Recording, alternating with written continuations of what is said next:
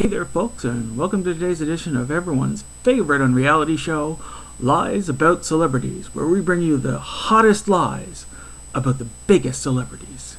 Our first hot and juicy lie is that George Clooney has checked himself in the Betty Ford Clinic in order to recover from a lifelong addiction to chain-smoking opium-laced cigarettes. He has lost total control over his bowels, he has been groping the attendants, and he's taken to calling all the doctors mommy.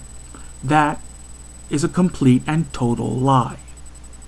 Our next exciting and completely fictional story is about Loius-Dreyfuss, who recently announced her engagement to Tusky Pete, the lead walrus at the Florida Marine World.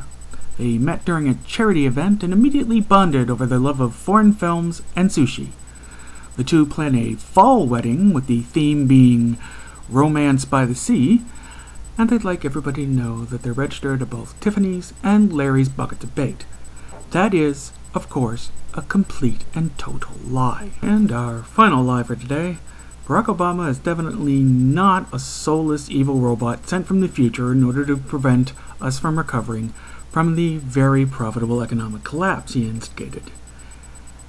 He is, in fact, a demon sent straight from hell in order to achieve the presidency, wait 6 years, and then bring on Armageddon by declaring war on Turkey.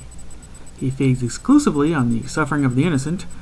He has no heart, no soul, and no blood, and he is, of course, Kenyan. All of what I've just said is a complete and total lie.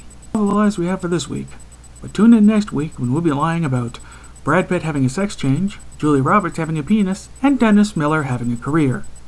See you then, folks!